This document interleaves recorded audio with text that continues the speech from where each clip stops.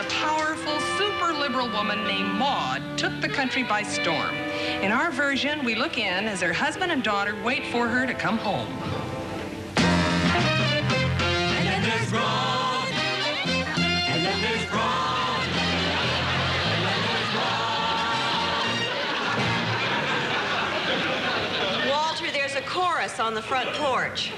Yeah, I know. I'd invite them in, but they're all wasps. You know, your mother prefers integrated groups. By the way, it's getting late. Where is Broad? I'm getting hungry. That must be Broad now.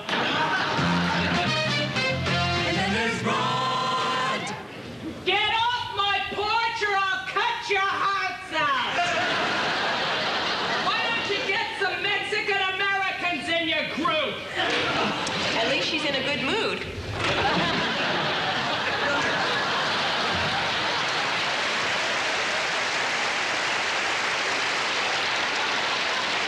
Walter, before you say anything, do me a favor and shut up. Hi, Mom. Hello, sweetheart.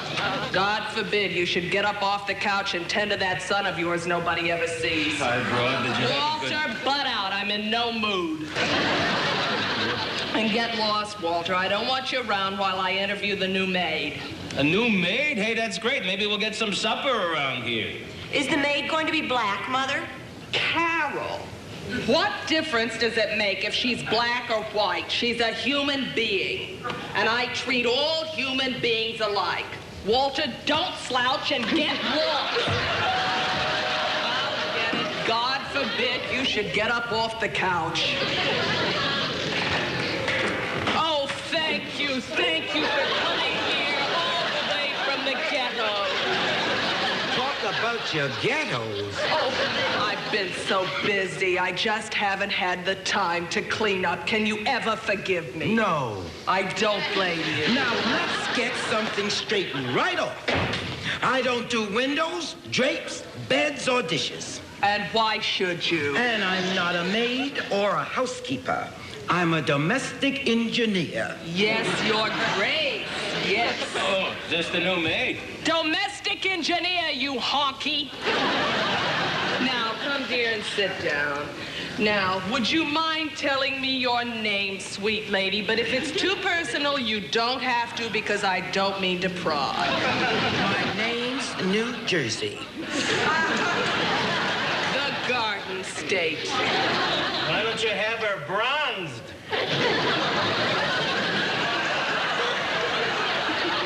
God'll get you for that, Walter. Well, I think I'll get up off the couch and go tend to that young son of mine nobody ever sees. Well, I got to get to work. Table dusty.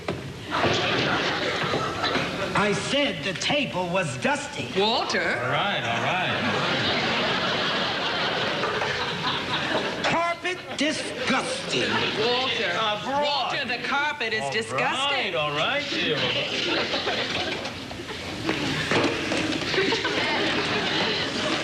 Oh, I just can't look at the kitchen. That's just about it for today. My money, please. Money for what? Walter, give the lady a check before I rip your nose off. Yes, dear. Now then, New Jersey, will I see you tomorrow? No way. I'll not come back to this pigsty. Look at the way it's kept. Oh, well, I'm so sorry, but what can I do about it? Get rid of him. I'll certainly think about it. Walter, you are going to have to shape up or ship out. Why are you constantly humiliating me? Walter, you can't see the injustice in this world, can you? And do you know why you can't see it, Walter? It's because you are a miserable little creature with absolutely no redeeming social value whatsoever. Then why don't you divorce me? I love you, Walter. You, Walter. If I didn't love you, would I have your name tattooed on my chest? guess not. There you are. So what's the problem? Sometimes I think that our roles have been reversed, that I'm not the man in the family anymore. Walter, how can you say that? Walter, come here, darling. Sit down. I want to talk to you. I want you to know, sweetheart, that in spite of our political differences, you are still very much the man in this family. Really? Oh, of course. In fact, Walter, you bring out all my feminine instincts. Why don't you, run upstairs and slip into something comfortable? I feel romantic. Come on, Walter. Broad, I've got a headache. Walter, I told you I feel romantic.